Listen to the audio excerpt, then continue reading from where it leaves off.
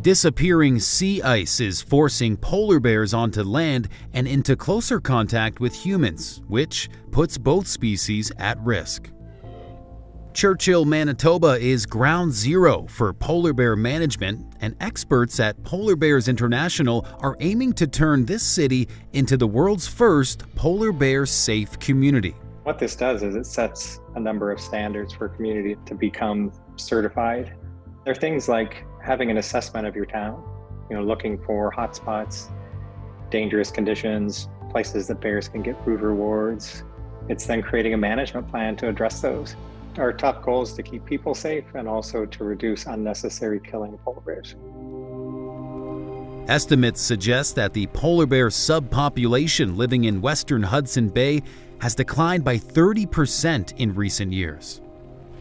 Without sea ice to hunt on, the starving bears are more likely to eat garbage, cannibalize their own cubs, and attack humans. As sea ice pulls back around the Arctic and in Canada and in Hudson Bay, we're seeing sort of the perfect storm of ingredients for increased human-bear conflict. So with polar bears spending more time on shore and people spending more time in the Arctic, it really creates that opportunity for bears to get in trouble.